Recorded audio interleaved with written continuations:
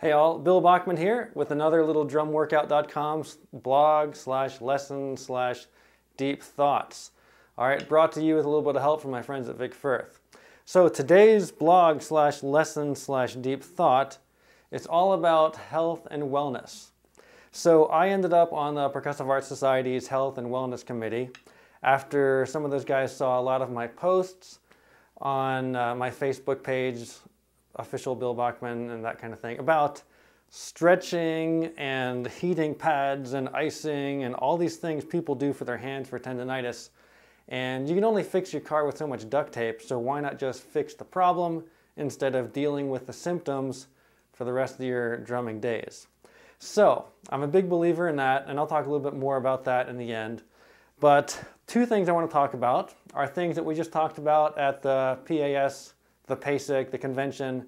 We just did a little health and wellness committee roundtable panel discussion, whatever, on a bunch of different health and wellness topics. So the main two I want to talk about are warming up and stretching. All right, so here we go. Warming up. I hate warming up because if I'm warming up, I'm warming up, and I may just go to some brainless regular thing that I do, which is good, but just playing is like, okay, come on, let's go, warm up. How does it feel? No, not yet. And it's kind of like watching paint dry and getting ticked off that it doesn't dry faster, right? So what I've found is that instead of warming up in the normal sense, I just learned something new. So if there's a rudiment or a sticking pattern that I don't really know, I can play it slowly, and I can't go fast because I don't know it well enough. And you can't stress out any muscles because you can't play fast. And chances are, whatever you're working out has multiple hand motions, so you're going to be working out different muscles. So after about 10 minutes of learning something new and kind of enjoying the process, next thing you know, oh, my hands are warm, look at that. All right, fascinating. So that's definitely when you're by yourself as an individual warming up, learn something new, you'll get warmer faster and learn something. Okay, now the second one is stretching.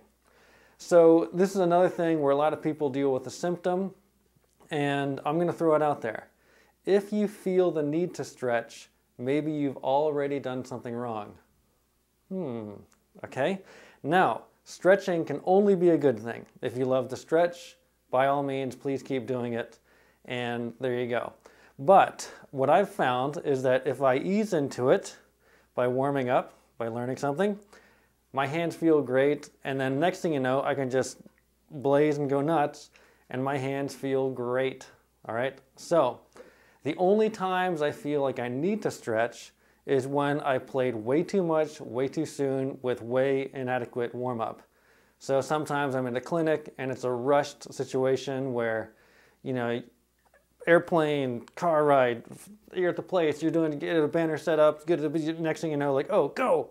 It's like, oh boy. And so you bust out a little bit of fireworks without adequate warm-up, and I feel my forearm's just kind of tight.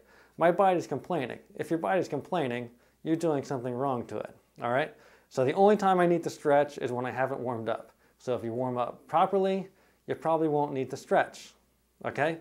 But again, stretching is only a good thing. I'm not saying it's a bad thing, but just something to food for thought, right? This is Deep Thoughts with Bill Day right here.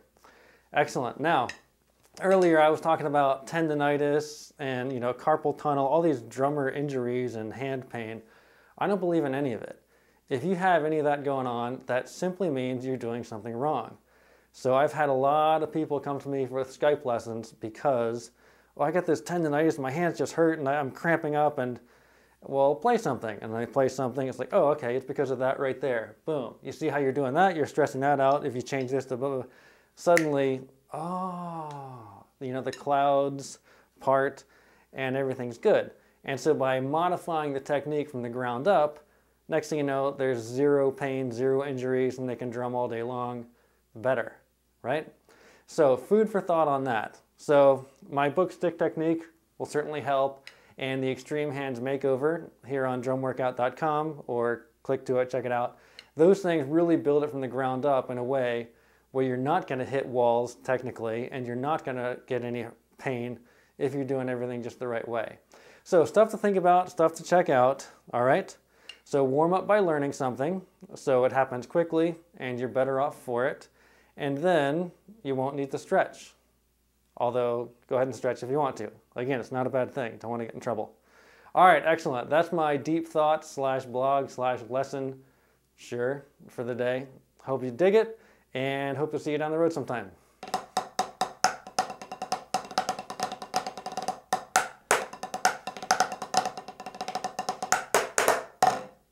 All right, that's it.